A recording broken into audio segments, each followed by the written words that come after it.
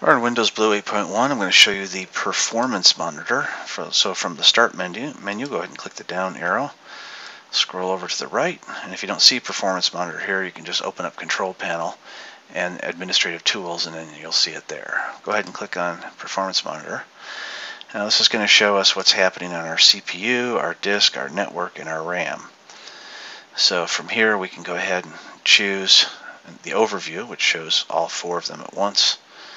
You can just choose individual items such as the CPU or the memory, and you can see here's the process ID, any faults, how much committed RAM, and then there's another list down here that shows us what the RAM is being used. If it's the operating system, if it's something that's modifying files, if it's in standby, or if it's free. So you can see we have 675 megs of free, the rest is all in use.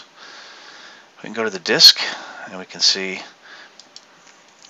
what each process is doing on the disk to see where our bottlenecks are.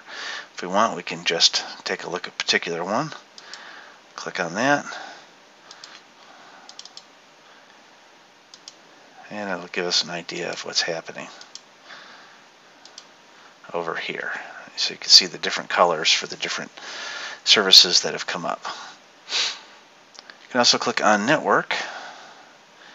This shows us how much traffic is going on, and you can see our files we can check as well, the executables, or what are using network types of traffic, and as things come up and disappear, that means that they're no longer being used or they've just recently been added.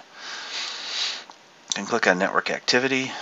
TCP connections gives you a little more of an idea of what's happening.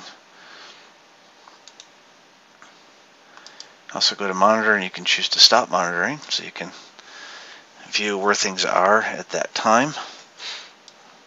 And you can also save the settings if you've customized any of these monitors, so you can go back in later and see them again.